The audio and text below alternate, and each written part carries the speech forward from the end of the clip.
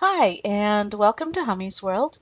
We are working through all the blending modes in a blending mode class. We are all the way down to the exclusion blending mode. If you are jumping on board, stumbling across this video, and haven't watched all the others, I recommend you going to the guide at hummysworld.com and starting from the beginning. As we've said with all of the blending modes, it's all about the math. Are you getting tired of hearing it? Well, we get through them and we get to the classes, the lessons after where we are sticking to one blending mode, and I'll stop saying that. The exclusion blending mode is similar to the difference, which we just reviewed, but with lower contrast. And I'm not going to go back to the math. Go watch the difference one to talk about it. Let's keep this easy and fast. Here's the graphic that we are reviewing. And I'm going to go down and choose the difference one, which we just did and we talked about, and how the black had no change, but that the purple comes from the inverted green. It's opposite the green on the color wheel. So the exclusion works very similarly, only it's much more subtle. You see, this is a gradual fade out to no change with black, and a much more pleasing purple. Not so stark. And so this is your exclusion and what it looks like. And I actually have a very simple example using this. And here is my sample using it. And here is my original image. We are deconstructing and reconstructing. However, this one's pretty easy to reconstruct. I'm going to go ahead and copy this so I can, whoops, I hit the wrong layer, wrong icon. I'm even saying the wrong thing. That comes after working all day long and coming home and working some more. But now I'm going to drag and get rid of the layer mask, and I'm going to remove the layer style.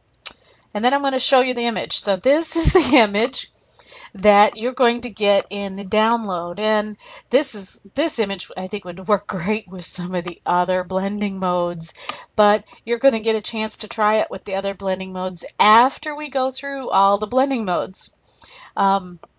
You can see it's got all these yummy, I love saying yummy, it just feels yummy. I just love it. So all the little lines, I drew those with a comb, one of the hair pick. And I think these are tea grounds spread all over it. But as I said, it's just yummy. And we are going to go down and, well, let's look at the difference in what it does. Ack! Does not look good. It comes out and it goes, hello! I don't know, but we made it artistic with the last lesson. But now we're going to be a little bit more subtle with the exclusion. And it still is mostly all the texture. You're going to remember, as we've been learning in this one, the black made no change. So the darker your texture is, the more it's not going to make any changes in those spots. So that'll help you select a texture. And of course I chose this texture with no real color to it either. But you're going to see a lot of the little things disappeared in certain spots, like in here, all the little tea leaves, or they turned white up in here, which is the opposite of black. But then I just simply lowered the opacity until I felt it was good. And I added my text. And originally I had my text straight, but as I sat here and I thought, well, it's like a haze, which would be kind of cool. It almost looks like it's raining in the background, and I could use that, but how could I use it with my text?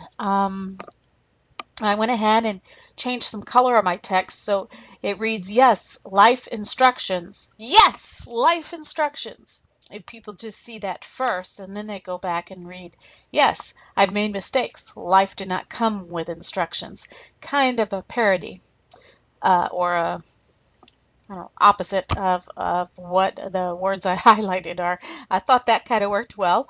I don't know if it's going to come across that way, but that was my thinking. But I was thinking to myself, what can I do with this? It works. I can see the lines up in the sky. That may be a clue for you. If you've got a picture of clouds or something light, this texture is really going to show through, because it doesn't show through very well down here. It just makes it all kind of hazy. So that might help you in picking out your photo for this texture. And then it hit me, yes, I've made mistakes, but, I want to peel away those mistakes because life didn't come with instructions, and it's okay that I made mistakes. So I wanted to get a peeling away effect. And so I grabbed first I added a layer mask, and it's black. I don't know why. I'm going to hit Control I for invert. And white reveals, so right now it's revealing all of the texture. Black conceals, that's why when it was black you could see the picture as the initial picture. I grabbed my polygonal lasso tool and I just kind of selected this area along my text that I tilted and clicked on my mask to make sure I was on the mask. Made sure my foreground color was black, or at least one of them, and Alt backspace, and it filled the mask with black. If my black was in the background color, Control backspace would fill it. Control D to deselect. And then I went ahead and added a drop shadow. I kept it low on distance, and I raised the spread and the size. However, I'm not going to take time to do it. And I thought, hey, that works. It's kind of like a haze over part of the image, and kind of like it's peeled back that vellum or haze to reveal that life's okay. Here's the haze of life with mistakes, and I've peeled it away. I'm going to go ahead and delete this that we've made and turn on my original that I'm going with. And I thought that it doesn't need anything more. This line grounds everything, and that's it. That's all I did. So I'm trying to show you too, if you're making these with text. Now you don't have to, but as you're making these and using the textures, you need to think about what you're conveying to the readers. And you may or may not come across as you intend. Everybody reads things differently. They may read something totally different out of this than I intended, but that's okay. They may like it because of what they read. And anyway, that's it for the exclusion, and go get your download and share what you do with this, and I'll be anxious to see.